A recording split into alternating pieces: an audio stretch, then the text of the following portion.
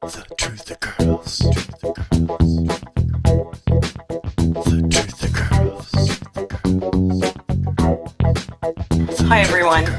Well, I guess what you could call an internet rumor has been circulating lately about possible false flag event coming to Berlin on the 26th of June of this year. Is this just a lot of conjecture, or have people actually stumbled across some predictive programming that's giving them clues about an upcoming event? So here's the video that outlines most of the reasons for all this speculation. Weitere Hinweise, Mega Ritual 2011, 260611, which means more clues about the Mega Ritual, I think. One of the main supposed clues are the lyrics in a Leonard Cohen song with Jennifer Warnes called First We Take Manhattan. And they say, first we take Manhattan and then we take Berlin. So does this mean, 9/11 was Manhattan and something's coming for Berlin? I don't know. So in the first video, Weitere Hinweise Mega Ritual, the uploader shows you some footage from a film which is interpreted to have numerological significance, such as the numbers of the pages of a book being turned in the film supposedly add up to something. He's circled the page on the corner and it's gotta mean something.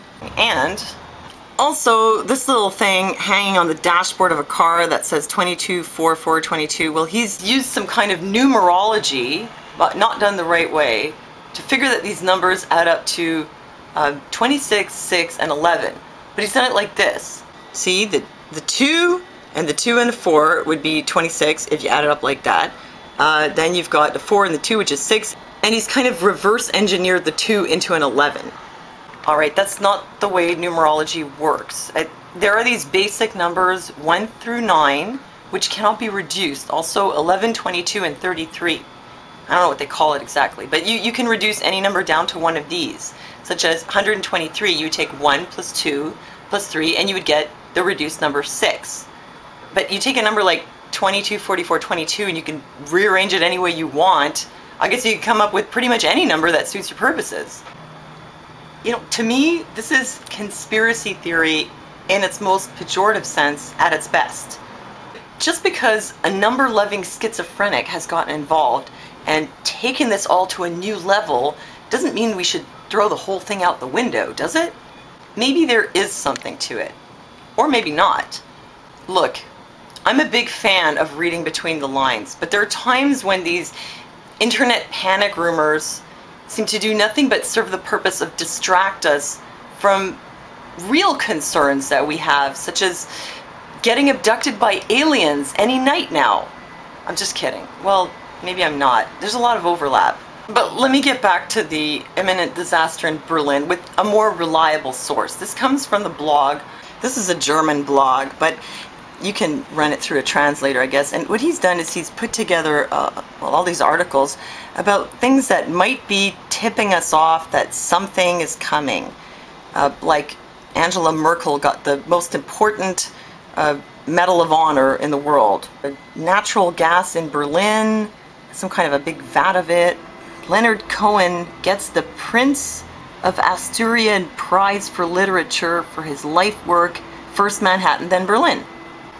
And other things like that. Sure, there are a lot of strange things going on in Berlin, no doubt about that, but does it mean that they're going to do a false flag? I can understand someone in Germany be concerned, but, I hate to sound like your auntie, but what are you going to do about it? Let me remind you that these kind of things come up all the time. I mean, I'm a veteran truther, and I've lived through many of these, some big false flag thing, scare is going to happen any minute now kind of deals.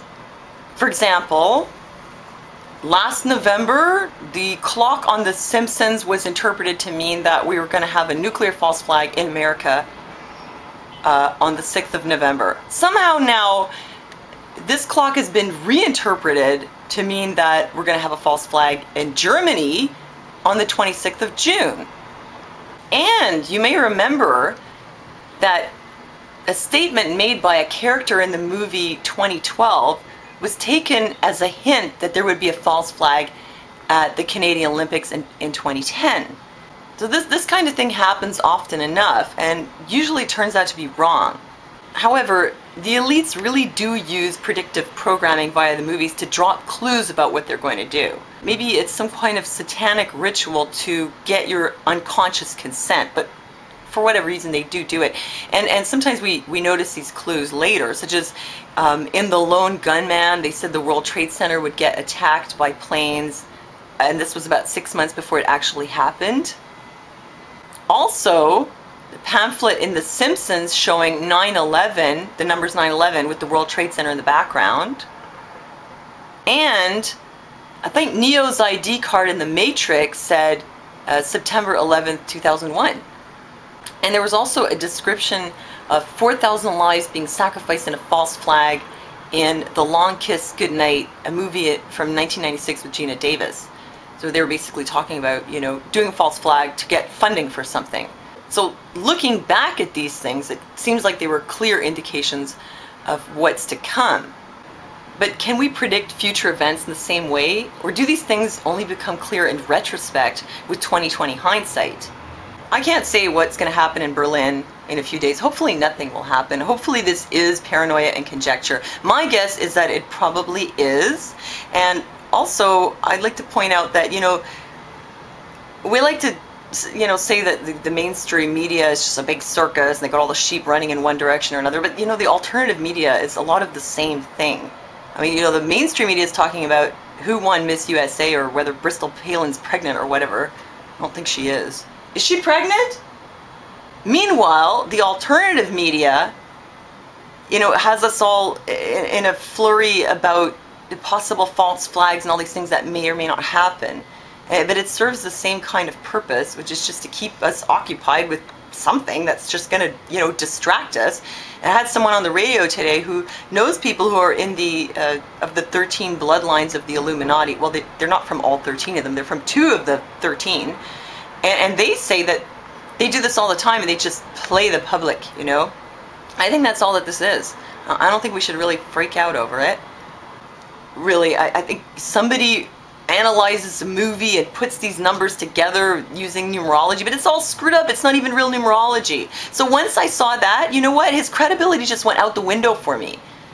Because, I mean, if he doesn't even know how to use numerology and he's using it in this weird way, it just looks like he's nuts. It makes truthers look bad, honestly, you know? So let's not worry about this and let's find something else to worry about. Or better yet, let's not worry at all, maybe just for a few hours, and enjoy our lives. How would that be for a change? You know, but I know if I say not to worry, they'll think I'm a shill. It's tough. You know, either this is completely nuts and it's not worth even thinking about, or maybe they really are going to do a false flag. In that case, I'm doing my part by at least spreading the information.